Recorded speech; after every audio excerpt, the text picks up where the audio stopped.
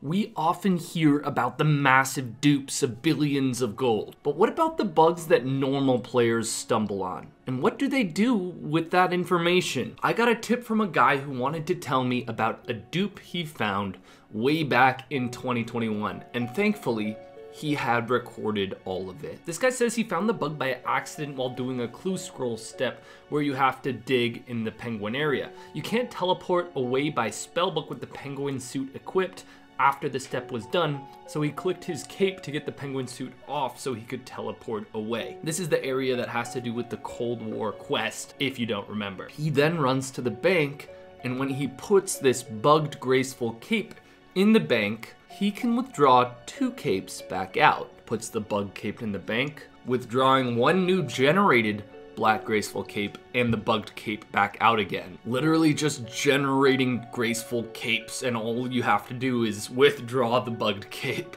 Now, I have no idea which of the steps he took are even necessary for the bug to work. The guy who sent the tip didn't know either. For some reason, the game now thinks of these graceful capes as 2 different items, not just multiple quantities of the same item. See, this screenshot shows 2 of one type of black graceful cape on the ground and another separate type of black graceful cape, the bugged cape. At first, I didn't think it was that big of a deal because I didn't realize how valuable graceful capes are, but they can be exchanged for 32 marks of grace, which can be exchanged to purchase 3 amylase crystal packs, each worth around 90k. Each cape ends up being worth roughly 300k, and it takes less than a minute to generate a full inventory, which is worth a little bit more than 8 million GP. So if he really wanted to and did this super efficiently, he could make between 400 to 500 mil per hour using this bug. Maybe he sneakily does it for only half an hour a day so he doesn't tank the price of amylase crystals, which I'm pretty sure he wouldn't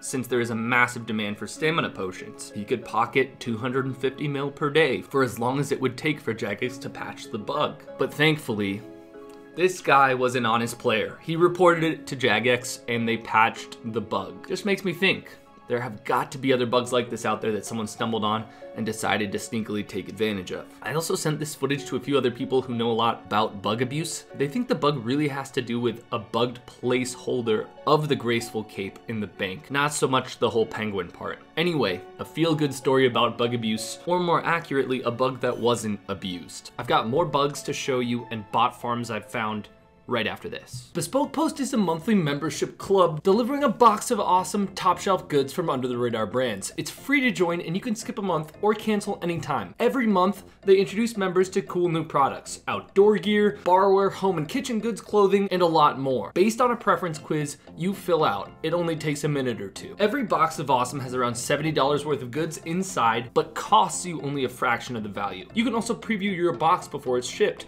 You'll get a box assigned to you, and before it's shipped, you'll get a preview of what comes inside to decide if you'd like to 1, keep it, 2, swap it out for a different box, or 3, skip the month entirely for no charge. You only pay for what you want. Bespoke Post actually sent me some awesome boxes. Here are my 2 favorites so far. First up is Hibernate. These are some insanely cozy slippers and come with a eucalyptus room spray. Second is Puffed, a puffer jacket that folds up into a really small roll, making it super easy to bring along on trips and hikes. It's also incredibly comfortable. So, to get 20% off your first box of awesome, click the link in the description and enter sirpugger20 in all caps at checkout, or go to bespokepost.com/sirpugger20. Thanks to Bespoke Post for sponsoring this video. This next bot farm is not at all what it seems. A tip-off just came in about imp killing bots in free-to-play near the Karamja volcano. Never heard of anything like this before, and the tip did not disappoint. Every single world has one account. They all wear the exact same thing: black wizard hat, red cape, black robe, Zami monk robe bottoms. They're all fire striking imps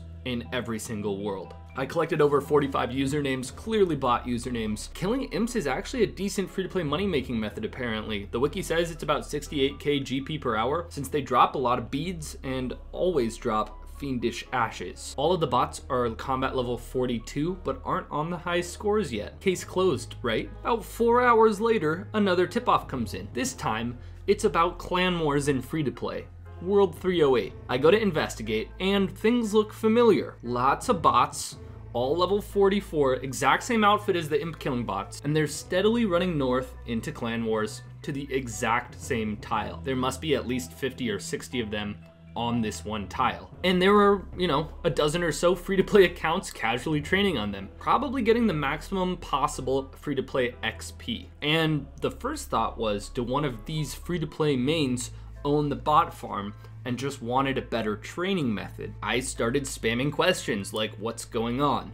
And basically no one in the area even answered, which was pretty bizarre.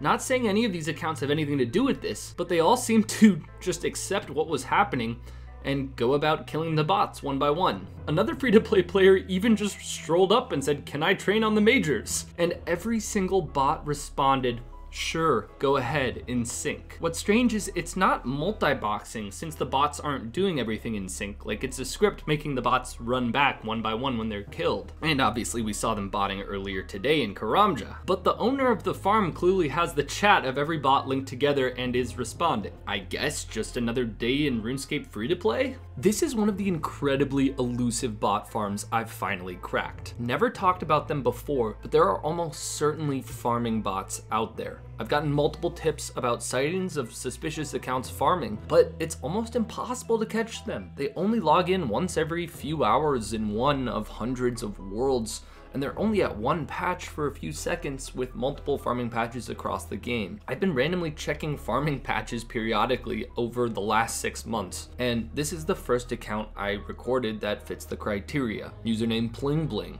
A level 47 with 91 farming, 45 construction, 67 magic, and 74 hunter. It only used the herb patch and then teleported. So I reached out to the bot detector plugin team. By the way, download the plugin for RuneLite if you haven't already, and I asked them to search their database for accounts with similar stats. A quick search found 117 accounts, 38 of which had already been banned, confirmed by Jagex. So there is a large farming bot farm out there. And the pattern is pretty clear if I look up the usernames of the ones that haven't already been banned. I'm guessing they're also birdhouse bots since they all have over 70 hunter. It's a very sneaky bot farm, hard to catch, generally hard to detect since they don't play for that long, but the pattern is there and Jagex has been on top of it banning them. Now there's another bug out there that was actually shown to me in game in a live demonstration, and it requires a group Ironman account. Apparently the bug is being abused to profit billions by a few groups,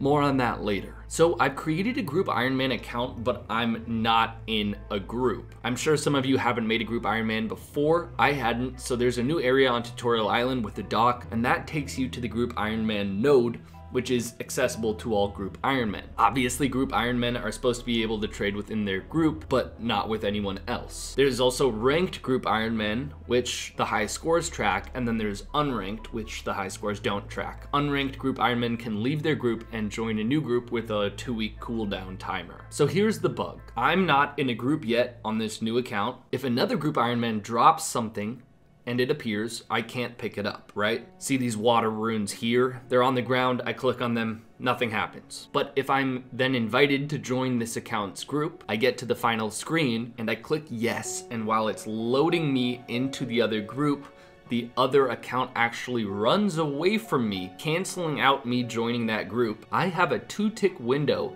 to pick up whatever he's dropped. In this case, the water runes. The water runes could be a twisted bow, 100 mil cash, anything. Instantly transferring between group Ironman groups. So it's basically group Ironman mode, but with trading between groups of Ironmen. Now, this only works for unranked. Ranked group Ironmen can't join other groups. So this bug is effectively just skipping the 2-week timer, since you can already leave a group and join another one with a 2-week cooldown timer. However, it has a big implication for this side market for group Ironman items. I had no idea this existed, but some groups don't want to grind out rares and will pay GP, or in some cases real world trade, for those rares to be transferred into their group, which would take 2 weeks. But with instantaneous transfers using this bug, some of these group Ironman services are profiting a lot, since these groups that want to buy items want the instant gratification of buying them now, not waiting 2 weeks. I don't want to give attention to the ones that real world trade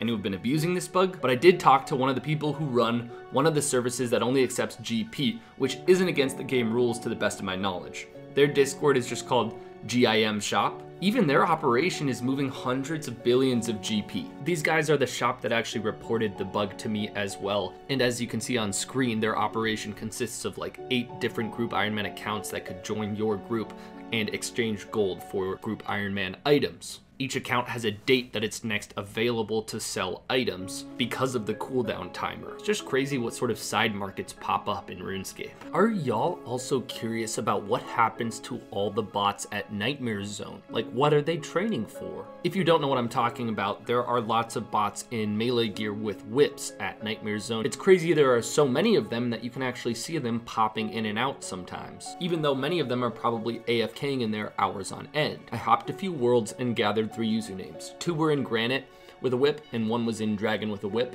And these are like combat level 95 to 100s with 80s melee stats and basically nothing else. So I wait 3 weeks and look them up again. 2 aren't on the high scores anymore, but 1 still is and is basically maxed melee stats, except 98 strength. Almost 99. The only reason I come up with as to why the bots would stay at Nightmare Zone until they're fully maxed is to sell a freshly maxed melee account. So how much are they going for? 10 years ago, I would have estimated probably a few $100, but now it's literally only $80. I guess that's still the equivalent of a bot making about 250 mil and selling it, so I see how it's still profitable for botters. Given also that it only took 3 weeks to go from low 80s melee stats to maxed, it probably only took 5 to 6 weeks total to max starting from account creation. I guess if you ran 10 of these, you're looking at $800 in 5 to 6 weeks, if you don't get banned. But 2 out of the 3 were, which is great. Either that, or they were sold and name changed because those 2 were slightly ahead of the 3rd account that's still not banned. But let's hope they were banned. Someone reached out on Twitter that they got hacked and their bank was taken by a new method I hadn't seen before.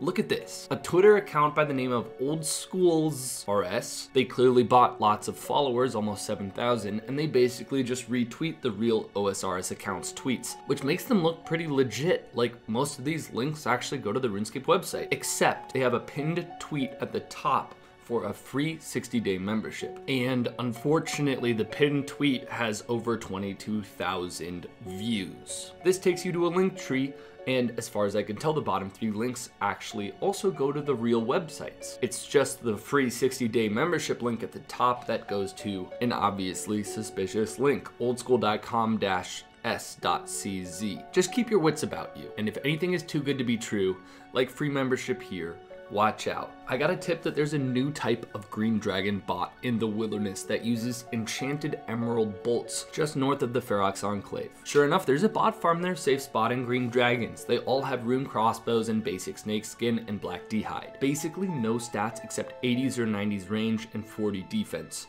They also don't teleport quickly enough, so it's easy to land a teleblock on them while hopping through worlds, even if you're skulled. I killed 5 of them in a little bit less than 5 minutes, and the total loot was 300k, about 60k on average per kill. That's pretty good, but it's too bad emerald bolts are dirt cheap.